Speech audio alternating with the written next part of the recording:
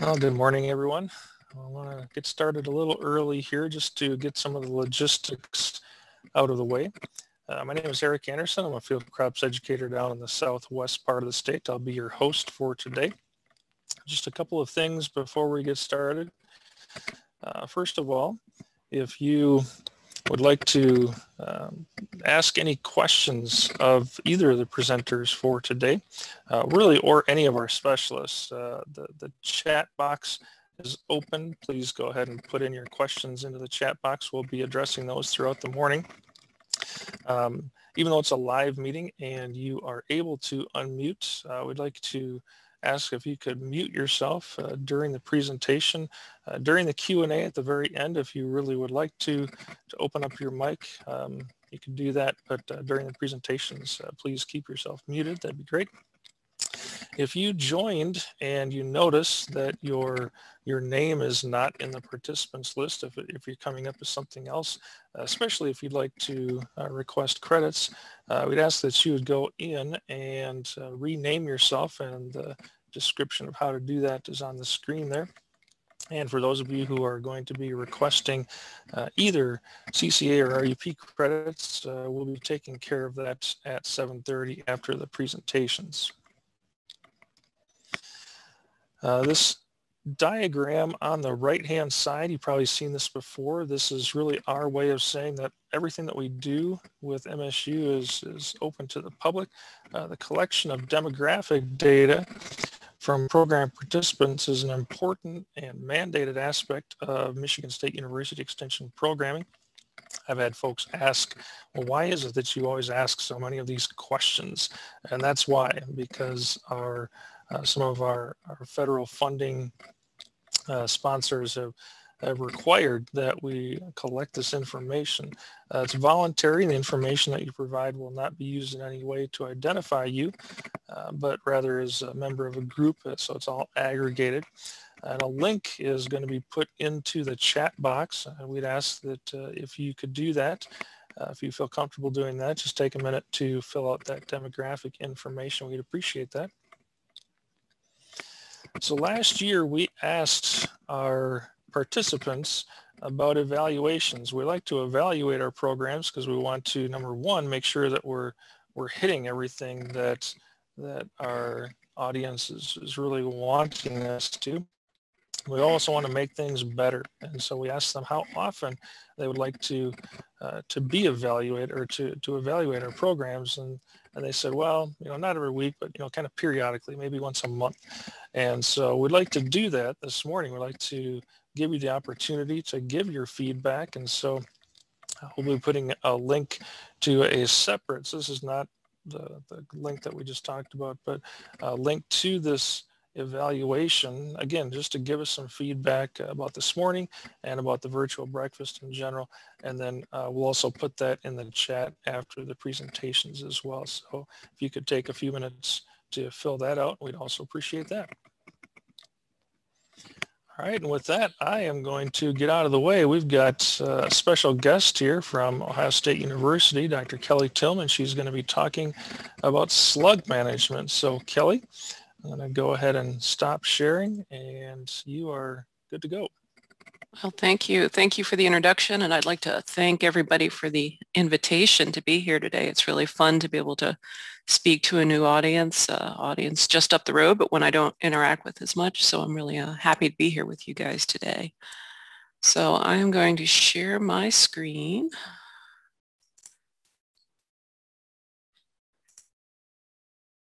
Okay, are you guys getting the title slide here? Does that look good? Okay, good. Great.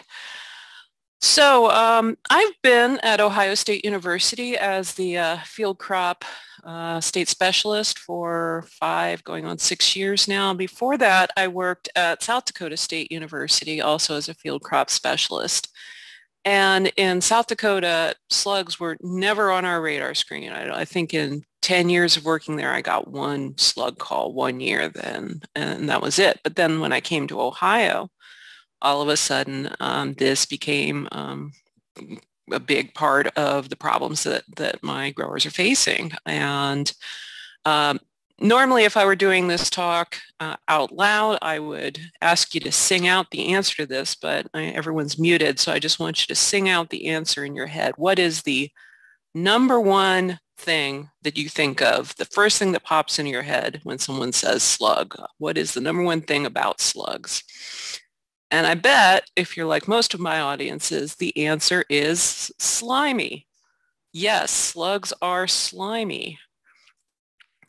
And they're soft-bodied creatures that don't have a hard shell or exoskeleton like insects, and they protect themselves from the environment by maintaining a moist barrier, a slimy, moist barrier. So they are moisture-loving creatures. And so they live in habitats that are not only moist, but protected from temperature extremes, that don't experience a lot of disturbance, and where the temperatures are moderated. And all of these conditions describe cover crop agriculture and no-till agriculture. And these are the types of farming situations where we most often see the worst slug problems. We have that nice crop residue, keeping things moist, moderating the soil temperature. In the spring, we have that early cover of vegetation, which provides not just food, but protection. You can have slug problems in regular conventional tillage, non-cover crop, but by and large, most of the severe problems are in these types of habitats. So I'm going to keep this brief today in the interest of time, but if there's anything you want more detail about, please just ask me and we can go into more detail. So just a little bit briefly about slug biology and damage. Slugs can damage. They're very generalist in their habits. They can eat lots of different things, lots of different plants, including weeds, but also different field crops. These are some damage pictures feeding in corn and soybean, but also alfalfa, canola. They can also do damage in small grains. But really the most calls that I get, the most problems I see are in corn and soybean early in the season. And this is a picture of a field, for those of you who are on the phone and don't have the video. This is a cornfield where a large percentage of the cornfield has been taken out early season by slugs, and we have a large bare area there. And this is an aerial shot of a farmer that I work with of slug damage from soybean, and you can see that maybe up to half of the field has been taken out by slug damage in this location. So it's a real problem for some people.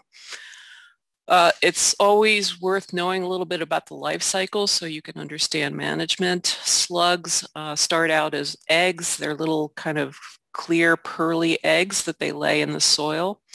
And the gray garden slug is the most common species that we have in field crops in this area. There are some species, other species you'll run across, but most of what you'll find in your fields are gray garden slugs. They can lay up to 500 eggs per year.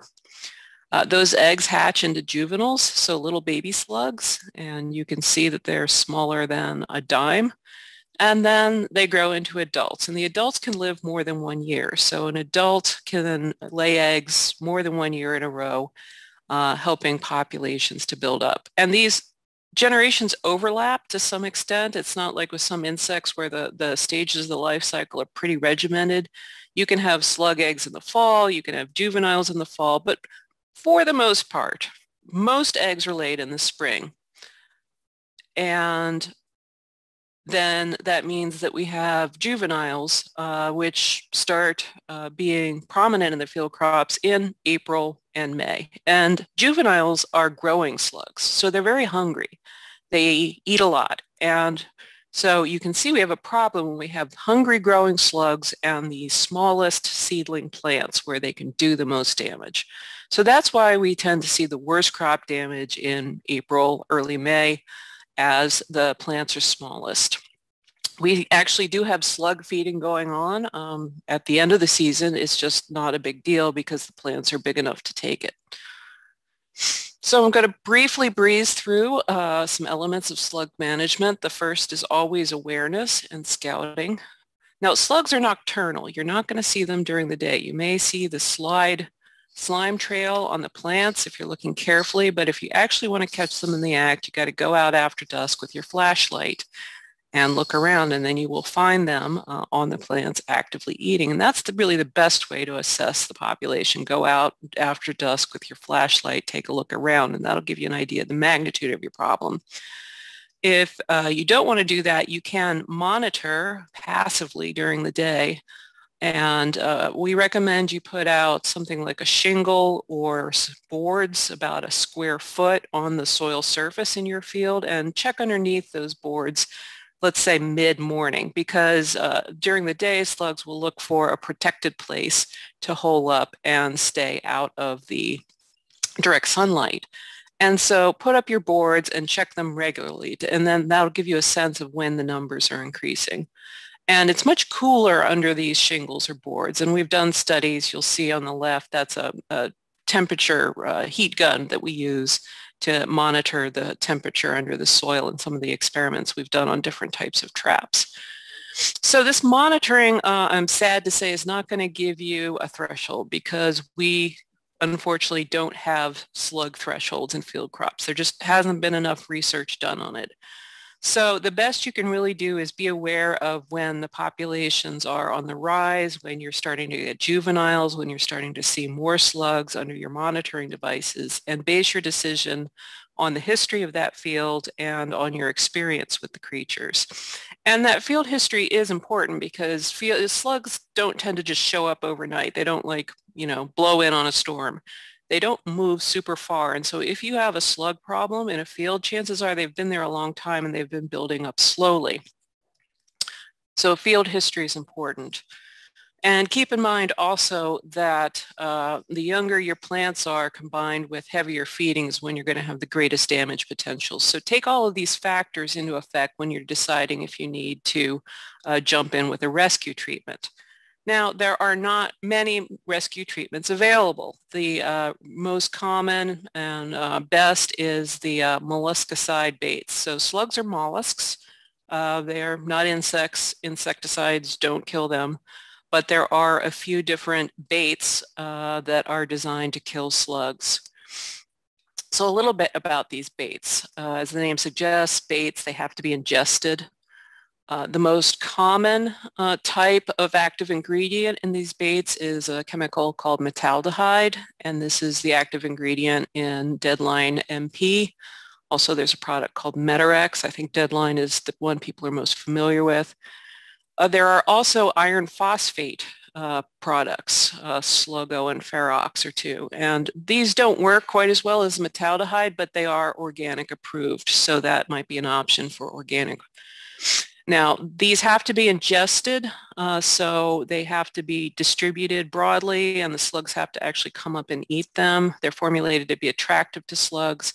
The drawbacks of them is that they can be expensive. For example, I think a treatment of Deadline runs maybe approximately $20 an acre, given what kind of a deal you have with your supplier. Also, these baits dissolve when they're wet, so you need to be careful not to put them down right after or right before rains. Try to pick a dry period of time. Metaldehyde is approved for broadcast in corn and soybean. This is something not everyone realizes. They are labeled at different rates, and I don't know why. People ask me, why are they different rates in corn and soybean? I don't know, but in corn, they are, it's labeled for 25 pounds an acre, and in soybeans, it's only labeled for 10 pounds an acre. So how well does it work? Well, it works better than nothing. It can work pretty well, but it's not a silver bullet. It's not like this is going to eliminate a raging slug population. It will bring it down, and you may have to do this a few seasons in a row if you really want to take a slug population to near zero. And you're never going to get rid of them entirely, but it's taken years for that slug population to build up to the point where it's a problem for you. And it'll probably take a few years to bring it down to the point where it's a non-issue for you.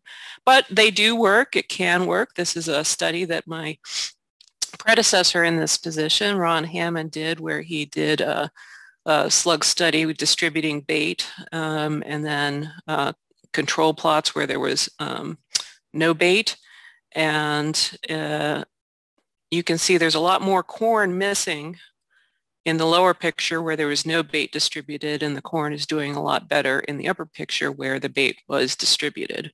So yes, it can work. After you've done an application, you want to figure out, did it work? And the best way to do that is to look at the new vegetation. You can go out after dusk, look for slugs after you've treated, see if you're seeing them, and look for plant growth, new plant growth. And if the new plant growth is undamaged, so in this plant here, in the bottom you have a lot of ratty looking leaves, but you'll see that the newest trifoliates are undamaged, suggesting that you did a good job with your distribution and control. Tillage can help if you can bear to do some light tillage. So this is slug damage in a field with a lot of residue, and then in the same field, the other side of the field, after some light tillage, removing that residue, you can see the corn is in much better shape. Another piece of advice, plant early. You want to get those plants as far ahead of the slugs as you can. So the most vulnerable plants are the little seedling plants, and if you can get them an early start, then when the slugs wake up and start getting hungry, there's more plant and less opportunity for them to take the plants out entirely. There are some other approaches. People ask me about putting nitrogen solution down. This is sort of a, ad hoc solution. It's not easy to pull off. There has been one scientific study showing it can reduce slug populations, but it's not easy. And you have to go by the rule of 3. 30% nitrogen, which is 1 gallon of urea to 1 gallon of water, 3 a.m., 3 nights in a row. Why is it so hard? Because this stuff has to touch the slugs. That's why you have to do it at night when they're out and about, and you have to hit them 3 times to really make a difference. And you have to be aware this rate actually can cause toxicity, especially to soybean plants. So I'm not sure I actually recommend this approach. There's a lot of things that can go wrong. But the one study I do have from a fellow named Galen Dively at the University of Maryland shows some significant slug reduction if you are willing to go the distance on this. Now, this is a really interesting piece of new research by Dr. John Tooker at Penn State University. He has found that neonicotinoid seed treatments, so insecticidal seed treatments, products like Cruiser, actually can make slug problems worse. Now, why would this be? Well, we have to consider the slug food chain here. We have plants, crops, weeds. The slugs eat all of these things. We have these different species of slugs feeding on the plants. Now, if these plants come up out of the ground with insecticide in their system from the insecticidal seed treatment, won't hurt the slugs. They're not insects. They don't like this toxin in them, though, and they will excrete it in their slime, and it'll come out on their body surface. Now, along come the most important predators of slugs, which are ground beetles. Ground beetles are the lions of no-till fields. This is an immature on the upper picture, an immature ground beetle, and in the bottom is a mature ground beetle. They eat lots of slugs. What comes along? They come along to this slug that's excreted this insecticide in its slime, and they eat it, and lo and behold, what happens?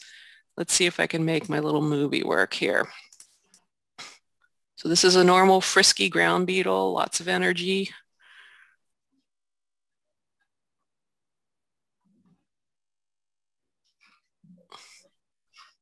This is after you feed that ground beetle, a slug that's been feeding on a seed-treated plant. And that's it for our beetle. So under other approaches, I would list avoid using a neonic seed treatment, an insecticidal seed treatment, if you don't need that product for a specific pest. Now, I'm not saying avoid your fungicide seed treatments. Those are things that some people just really can't skip. But if you try and talk to your dealer, you may be able to get seeds without the insecticide component of that seed treatment. So that's what I've got for you today. I've kind of skimmed over a lot, but I'm happy to take your questions. Great. Thank you very much, Kelley. That was actually pretty interesting for slugs. So we've got a handful of questions, some really interesting ones. Most of them are about slugs. So Kelley, I'm gonna start directing these towards you. Greg asked, do these feed on roots as well, or is it only foliage? That's a really good question. And before I dive into that, I just want to bring up a really important point that Chris Stefanzo has pointed out, which I wasn't aware of for Michigan participants. Actually, the deadline mini pellets in Michigan are not labeled for soybean. They are labeled for corn, but not soybean. Don't know why. And I can't explain why. I have no idea. Don't know, but that's an important... Kelley, you wouldn't have even known. Well, I should have checked, but it never even occurred to me. However, the Sluggo, the iron phosphate baits, are labeled for soy in Michigan. Yep. So I just wanted to get that out there before dealing with some more specific questions. So the root question, that's a really good question. They can feed on roots and seeds, but that is only really going to happen if the seed trench is still open. So if the seed trench hasn't closed, what they've got is a nice little buffet line where they can get in the bottom of that seed trench and then work along, and they'll eat seeds and any roots that are coming out of the seeds. If the seed trench has closed and the plant has come up and it's growing, they're not going to go underground to feed on the roots like they would with like a grub would, for example. Another question, the next question after that was, does the damage look like? So I'm going to share my screen again if I could. And let's see if I can find a good shot of what that feeding looks like. Looks a little bit different depending on the type of plant. And in corn, you're more likely to see a sort of a tattered look. They're going to feed in long, narrow strips between the tough leaf veins of the corn. And so you're going to have long, sort of what looks like tear in the corn leaves. Whereas in soybean and softer leaf things, you're going to see more of a whole type feeding that would look typically more like you would expect of an insect feeding, or for example, bean leaf beetle. And here's a few examples where you can see these holes in the leaves. And if you're looking carefully, you can also sometimes see a slime trail that they've left. This would be a bit of a shiny film that you might see that they tracked across the leaf. Let's see. Do slugs have their own pests? For example, birds. Yes, birds less so because slugs are nocturnal. They're more likely to be fed on by things that are out there at night. For example, if you have rodents out there or raccoons, anything that eats insects is also going to eat slugs. But probably the most important predators of slugs in field crops are those ground beetles that I was talking about. And there have been studies that show that the more ground beetles you have, the better biological control of the slugs you get. Let's see. I've heard at other meetings that the insecticide seed treatments used will reduce the beneficial insects. That would be the ground beetles. If we are not using an insecticide on the seed, how long will it take for the beneficials to increase? Well, it's not going to be an overnight. It's going to have to be a strategy that you commit to for a few years in a row before you really bring that population down. It took a while for that population to come up. So you've got to wait for a couple things. You've got to wait for the ground beetle population to recover itself, and then they have to have the opportunity to bring the slug population down. So you're probably looking at a couple, 3 seasons of committing to this strategy before you're going to see long-term results. But in places where they've done this, they have seen good results from eliminating insecticidal seed treatments. Could you please review the organic options again? Sure. Probably the best product, and the only one I know that's labeled for organic, is the iron phosphate bait. That would goes by, there are a couple different brand names. Let's see if I can bring that up. So Sluggo and Ferox are 2 brand names of iron phosphate baits. There was a question later about the relative efficacy of iron phosphate versus metaldehyde. I have not done those trials myself, but good old Ron Hammond, my predecessor who did a lot of work on slugs in his career, told me that on average, iron phosphate maybe is 2/3 as good as metaldehyde. So certainly maybe it's not the top product, but it's definitely better than nothing. Other things that you can do in organic situations are some of those cultural controls I mentioned. Plant early and try to get the plants a head start against the slugs. Weed control is also important. Slugs will eat weeds. So if they're early in the season, if the only thing there is in the field is weeds, that provides a nice little bridge for them to eat before the crop is up and helps keep the population healthy. So try to do that weed control. If you can bear, if you're a hardcore no-tiller, but you can bear to do a little light vertical tillage to remove some of that residue, that's going to help you a little bit. Let's see, other questions. You showed the picture of 50% damaged field. What did that grower do with that field? Well, that was a long-term no-till field where the slug population had been growing for a long time, and that grower ended up replanting. That was soybeans, so fortunately he had a little bit more window to replant. And I've been working with him in that field to test out different sampling approaches because he does have such a slug population. And so he's been trying some of these things that I've been mentioning, and we started working with him a couple years ago. So I've been watching that field with great interest to see if, you know, by using these approaches, we can bring that slug population down. How deep of a tillage is needed to control? Well, the most important thing is if you can get rid of that heavy residue on top that provides them with moisture and protection. That's the thing to do. So no deeper than you have to do to achieve that objective. Any experience with milky spore? If I'm remembering correctly, it is a parasitic bacteria. You know, the only experience I've had with that is actually in my lab when we've been trying to get a slug colony going in our lab to work with and do experiments in the lab. And every time we try, we get this disease that takes out our whole colony. But I have no experience with it for use in the field. Have I missed any questions? I've been kind of skimming through the list here. I may have missed something. Oh, you have done a great job. You've hit all of them so far. I have one. It says, do garden beetles eat garden plants? Do garden beetles eat garden plants?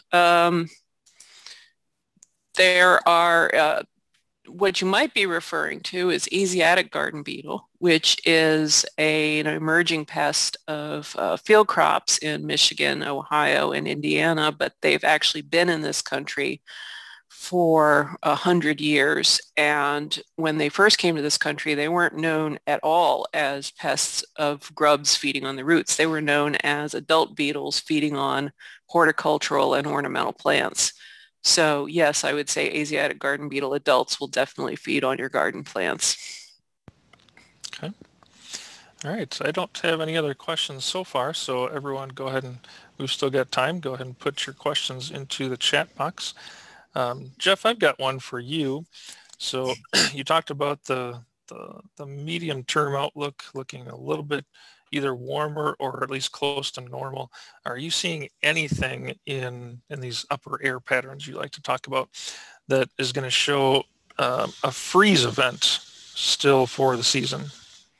Well, certainly the possibility is there for overnight Friday into Saturday morning. Beyond that, it's difficult at this point. And the predictability of these events is really limited, I think, is probably everybody appreciates, especially we go out in the forecast beyond several days. But right now, I would say the closest thing to it would be this Saturday morning. But that said, we also have to think about the climatology and the calendar. And for significant portions of the state, especially in the Southwest and the Southeast, we are getting close to what is typically the end of that threat risk. For the northern part of the state, especially interior sections, and then for the upper peninsula away from the lake, we've still got several more weeks of at least the risk looking at climatology. But we are, for the Southwest and Southeast, we're getting close now to what typically is the end of the season for frost freezes. That's, I guess, an important thing to keep in the back of your mind. But do remember last year we had you had a hard freeze the second week of May. So certainly it does happen into the middle of May, but I guess the reminder is that that's definitely more the exception than the rule. And right now, given the forecast and looking at that, there isn't anything there that would really suggest we've got another big Arctic outbreak like we had last week.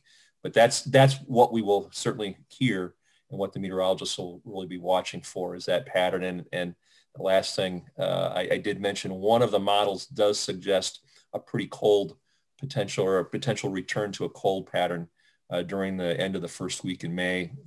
The other forecast models, though, do not agree with that. So we'll be watching that. So it's still there, but the probabilities after Saturday especially are really decreasing at this point. Okay. Dan asks, is there any chance that the rain event that you talked about for next week, that might push to the south, similar to other recent systems? Well, we certainly saw that here over the last 48 hours. And right now, I would say there's certainly always a possibility because of again, that's 4 or 5 days out. But right now, the guidance has been pretty consistent. We should have, the Gulf of Mexico should be open. There should be a lot of water vapor for the system to work with. It's possible, but I think it's pretty likely, though, that we will see certainly more precipitation than what we have seen here over the last 1 to 2 days. So yes, it's always possible to see a swing and miss with the forecast, but it's not very likely, I think, at this point. Okay, thanks. This question might be for Chris. What are the possibilities of having an early outbreak of alfalfa weevil this year? So it is not early right now based on degree days. If you looked at Jeff's map, the southwest part of the state was over 200 degree days. And that about 200 degree days is right when you start to think about beetles being active. They're at a base 48 instead of base 50. So if you go into the Mon site, you put base 48 in. And like I'm looking at the East Lansing thing, and I'm at 233. So there's already adult activity out here. It's not early. It's actually right on time. So yes, this would be the time, especially in the lower, let's say, third of the state. I'm trying to imagine Jeff's map there, where if you're over 200, then that's the type of thing to get out there and start looking. I don't think that they'd be egg laying yet. That might be another, let's say about 300 degree days. So right now it's adult activity for the most part, and probably some feeding. Okay. Paul notes that he has caught a few armyworm and black cutworm moths in his traps up in Isabella. This past week I have not. I've caught 0 black cutworm down in the south central, southwest corner, and a couple of what I'm going to call lookalikes for armyworms. So I'm just going to say this past week has been double zeros for us down here. Kim says light alfalfa weevil activity is indeed occurring in East Lansing, so that's already going on. Also, as just a follow-up from last week, last week's virtual breakfast was just on the heels of that hard freeze, and so we were recommending waiting a week or so to do some scouting. So I'll kind of open the floor up. I did not see really any damage down in the southwest, south central area, maybe just pretty minor to alfalfa, but I really haven't seen any injury to our wheat. Anyone else want to share in different parts of the state what you've been seeing? Eric, this is Paul. We didn't have any problems with our wheat, but we had some oats fields that got the tops nipped off pretty good. From the road, they look pretty bad, but if you go in there, they just got the upper leaves, and I think they're going to be fine.